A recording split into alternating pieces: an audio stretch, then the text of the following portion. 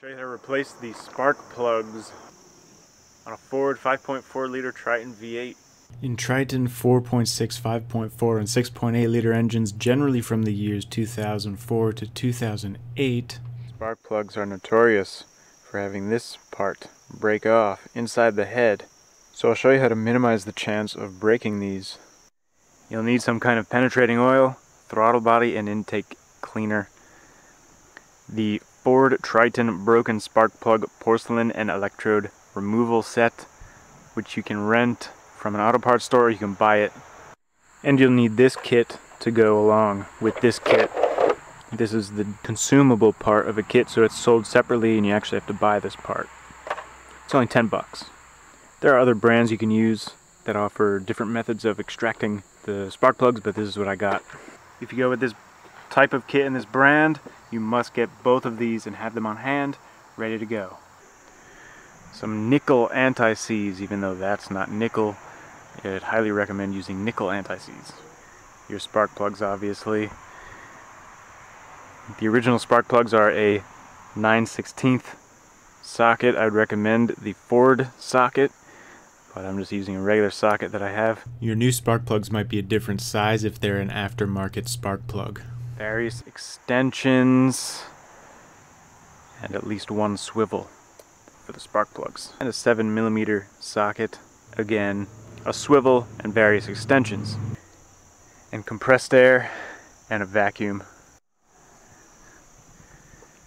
First step is to use the compressed air and vacuum to clean out around the coil packs where debris may fall down into the spark plug hole if you don't clean it.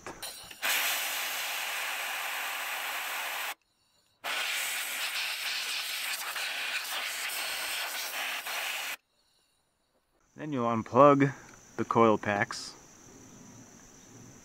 You may need to unplug a few of the injectors as well, just to give yourself some more space.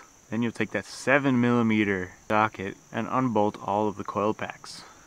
To give yourself some better access to this coil pack, you can remove this pipe. It's very easy. See this gray tab here? Push it to the right, and the hose comes off. To put it back on, push it on. Now we're over on the right side of the engine. Now once the coil pack is unbolted, pull it straight up, and then you can work it out. These are flexible, so you don't worry about breaking them. If they do break, you can replace this portion. Pops off of here. Once you remove that coil pack, use that compressed air and blow out that spark plug hole one more time. Make sure there's no debris in there. And now the most important step, follow this carefully. Before you attempt to remove the spark plug, spray that penetrating oil into the spark plug hole. Let that sit for 15 to 20 minutes. Then turn the spark plug out. 1/4 turn. Don't go any further than that. Then spray in the throttle body cleaner.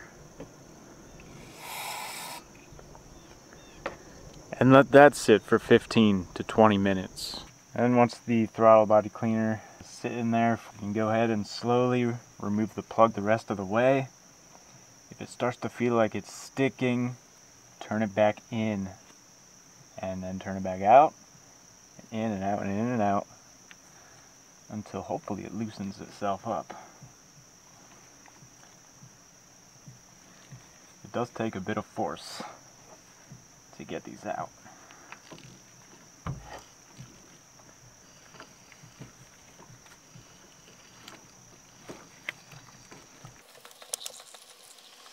I don't have a proper spark plug socket, so I'm just using a magnet to pull the plug out. Oh my god, it broke off. That's the first one that broke. I was able to remove 6 out of 8 of the spark plugs without breaking them using this procedure.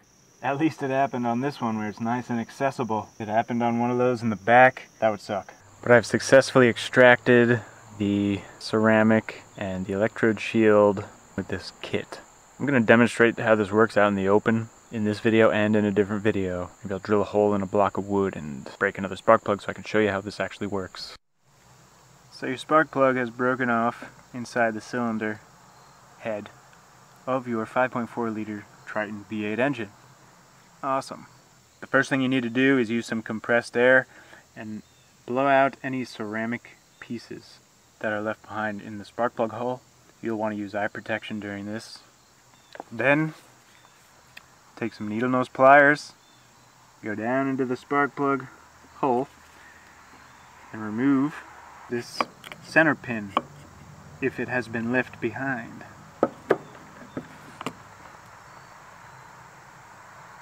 And now you just have the inner ceramic piece and the electrode shield, and that would be this part of the spark plug that has been left behind. Now you want to blow it out with compressed air one more time. First you'll need to prepare the porcelain extraction portion of this kit. Grab the plastic shield,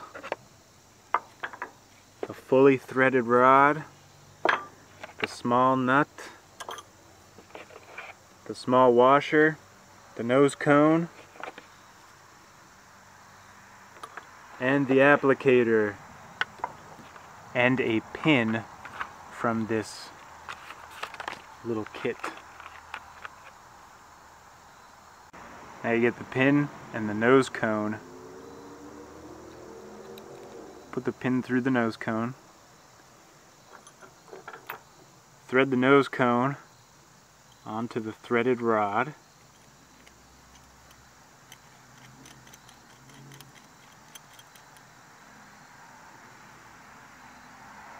And then just let that sit for a moment while you do the next step. Now you need to apply some adhesive from this kit.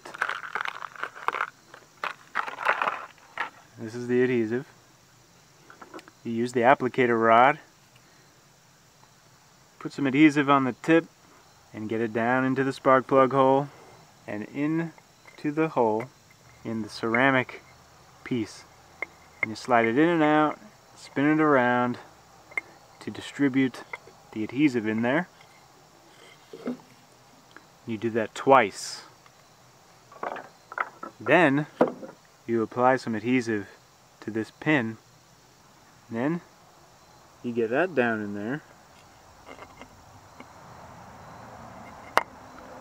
Spin that around, add the plastic guide, and then let the glue cure for 1 hour. You might as well put the washer on and get the nut ready so that you're ready to go once this glue cures. And just a tip with this, I take this white plastic guide off and I don't even bother with that. For me it was easier just to do it like this. This thing gets stuck in the spark plug holes and you need to use like a vacuum to get it out. I actually had to use the glue on this and glue this rod into this guide, pull it out of that back hole there. So, and another tip, you don't want to get this adhesive on the spark plug threads inside the cylinder head. Once an hour has passed and the glue has set, you use your 1/4 inch wrench or ratchet or whatever, hold the center shaft steady, use your 14mm wrench, spin this nut,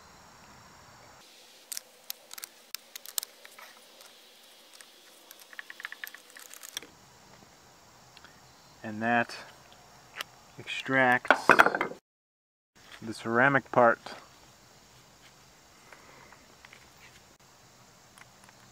From the electrode shield. Then to extract the electrode shield, first you need to get one of these red rubber stoppers from this little kit, and you put it in to the empty electrode shield. That stops any metal shavings from falling into the engine from this next step. Then you need to grab the tap from the big kit And you need to tap threads into the electrode shield. Slowly spin it in. Don't force it if it gets jammed or anything like that. Spin it back out, blow off the tap of any metal shavings, and then go in again. Be really careful, really slow. You do not want to break this off in the electrode shield, because then you'll be taking the cylinder head off to remove these parts. Do not try to pull the electrode shield out with the tap either. Once you have those threads tapped in there, you go into the kit, you grab the steel sleeve, this one with the big threads and the little threads, the big nut, and this plastic washer. So now you put the steel sleeve down into the spark plug hole, this notched area downwards.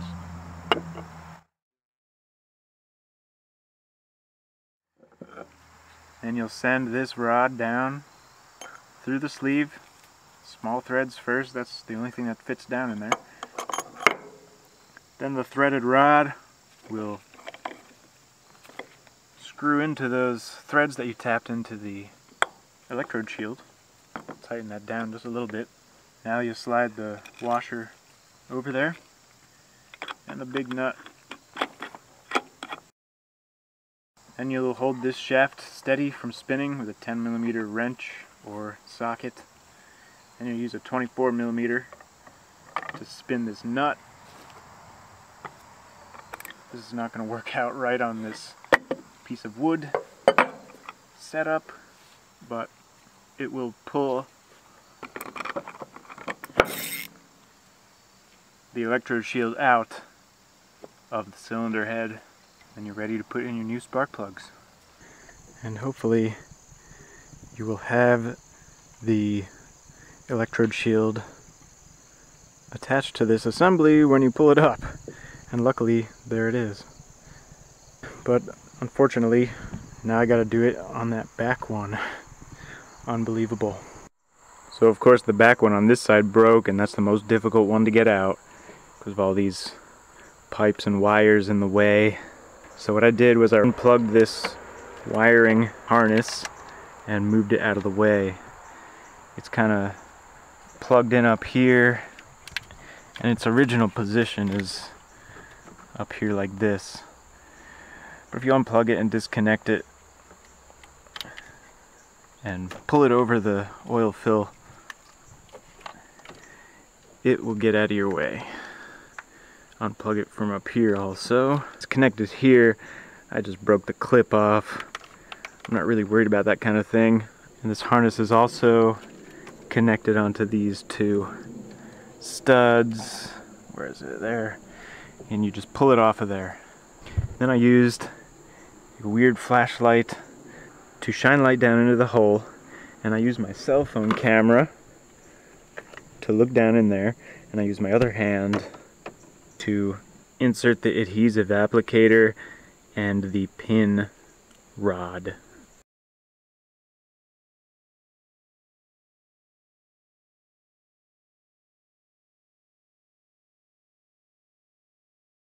Because if you're not able to see in there, that pin is just going to flop around and the adhesive will get all over the inside of the spark plug hole, and it won't go into the ceramic part where it needs to go.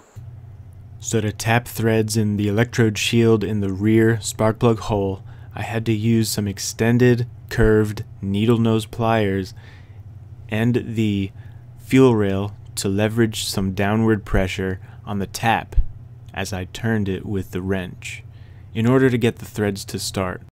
Another tip, if your spark plug socket is just spinning and spinning and the spark plug's not coming out, the metal threaded part separated from the ceramic part, it's just spinning like this.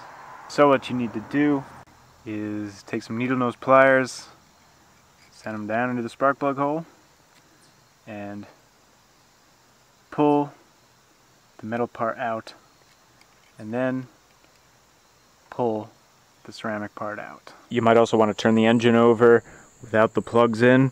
If you've sprayed a ton of fluid in there, you don't want to hydrolock the engine. Let that fluid blow out of the holes and then put the plugs in. then you're good to go. When you put your new plugs in, apply the anti-seize to the threads before installing them. Torque them to 25 foot-pounds. Put your coils back on, reconnect your wiring, try to start up the car, see how it runs.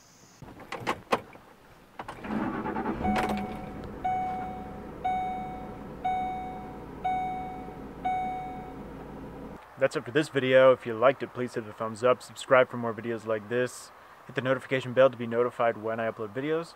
I'll have links in the description to the products I used in the video, and thank you for watching.